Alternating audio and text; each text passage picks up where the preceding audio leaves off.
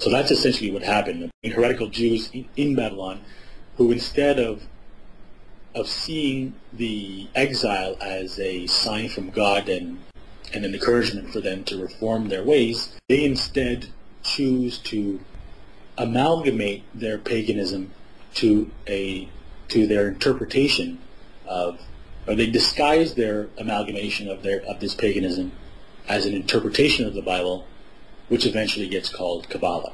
But it's essentially the ancient worship of the dying God and the mystery practices that are involved with it. Now, if I understand correctly, the belief in Mithras incorporates the idea of a Messiah, which would be very appealing to the Jews in exile because they sought after a king who would come and conquer and restore them to Palestine and build the temple again.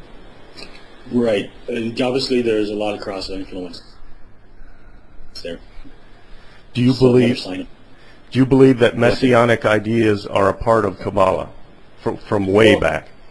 I mean, I think messianic ideas are just part of human history.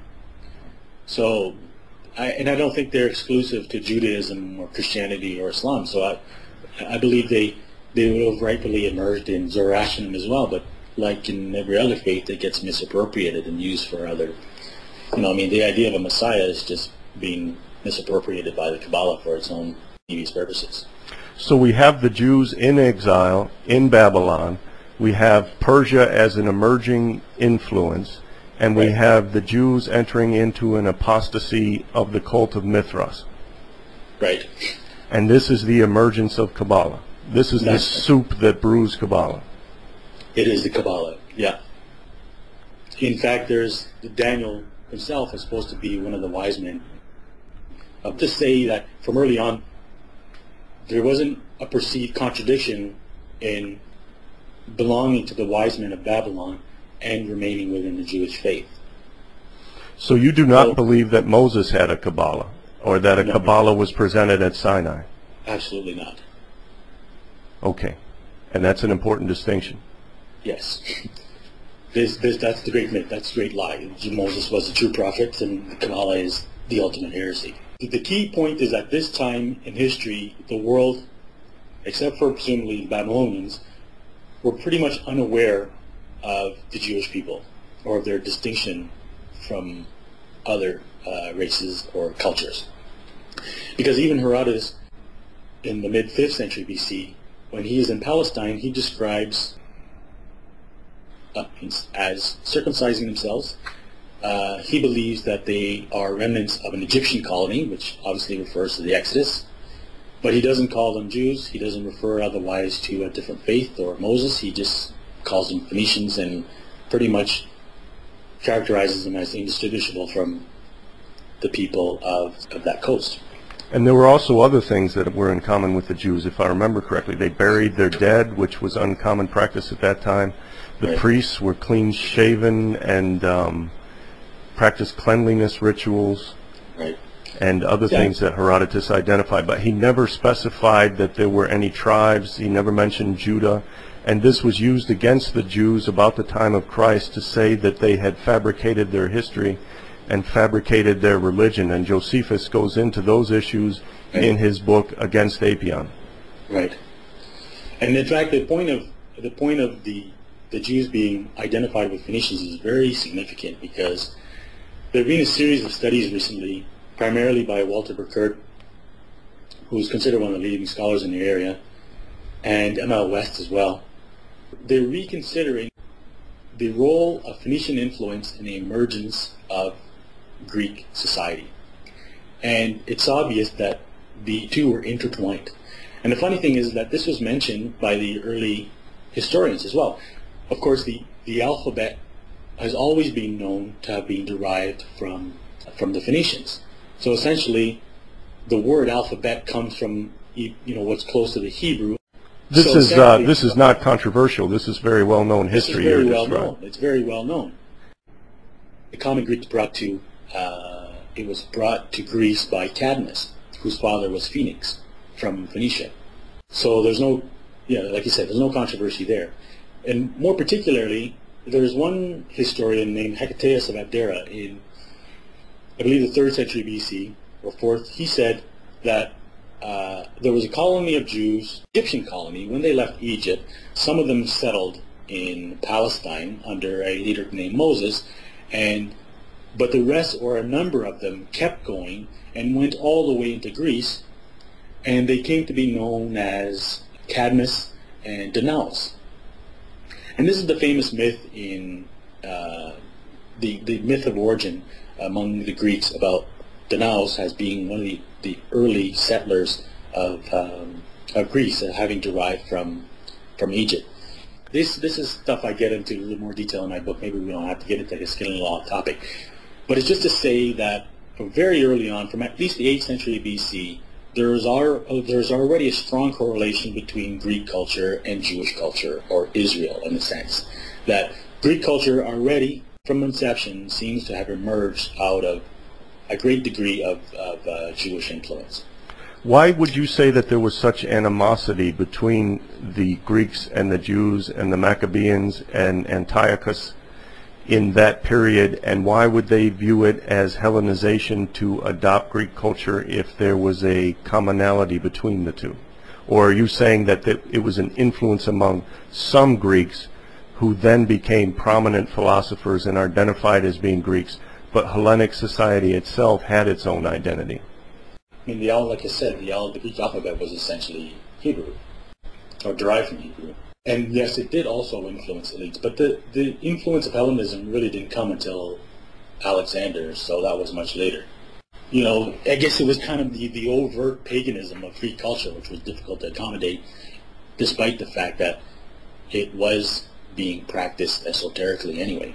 Do you believe there was an alliance of Persians and Jews, and if so, why were the Persians enemies of the Greeks but friends of the Jews?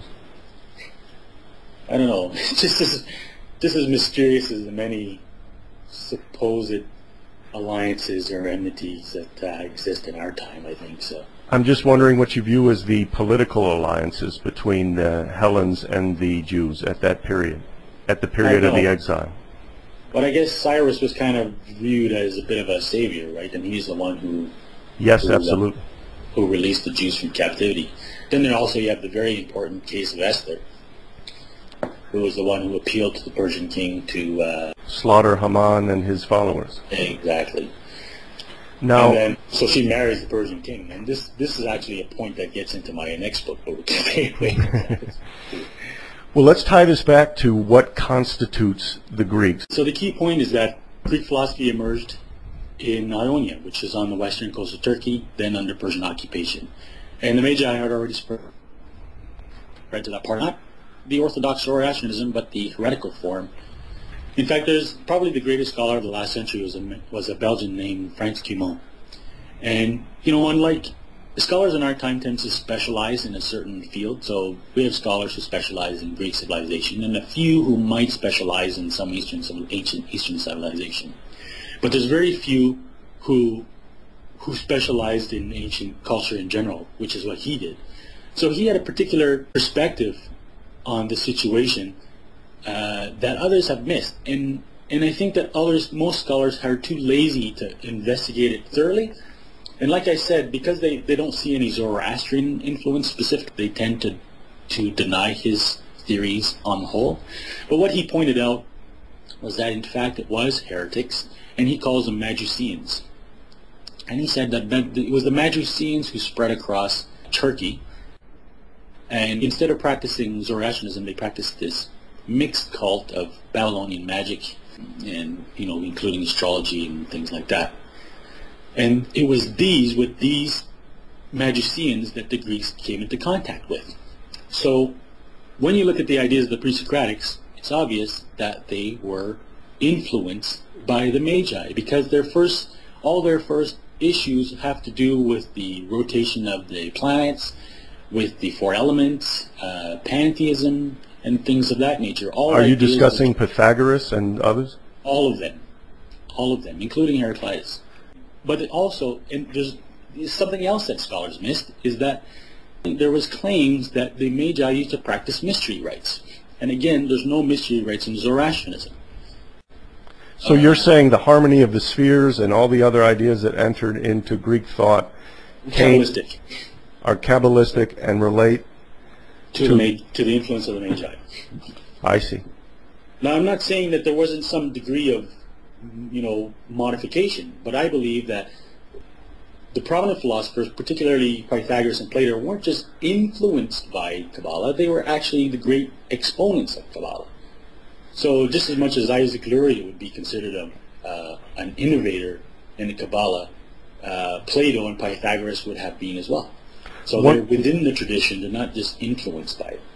Now, Kabbalah can be viewed as a history, it can be viewed as a set of prophecies, it can be viewed as a method of thought, it can be viewed as a political approach, and all of these elements, these diverse elements, you find in congruence with the thought that the Greeks produced. Is that correct?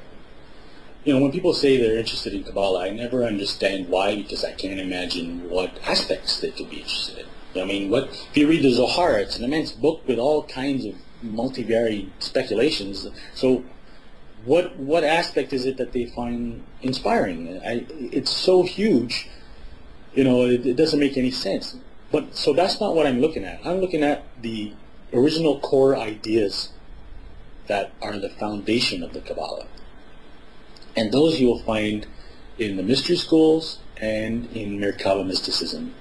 And it's a few basic ideas. They're usually based on the idea of a dying God, essentially, a death and rebirth ritual, ascension through the planets towards union with this God.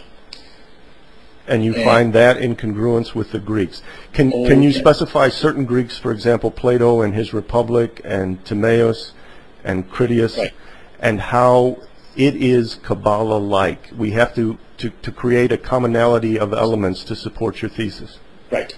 So the first thing we have to go back to is, as I said, the Magi used to practice mystery rites dedicated to Mithras. When these were appropriated by the Greeks, they came to be known as the mysteries of Dionysus.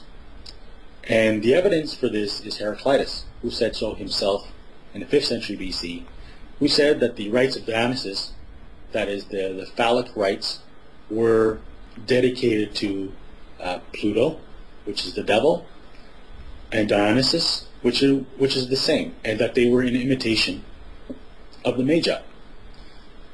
So it's clear.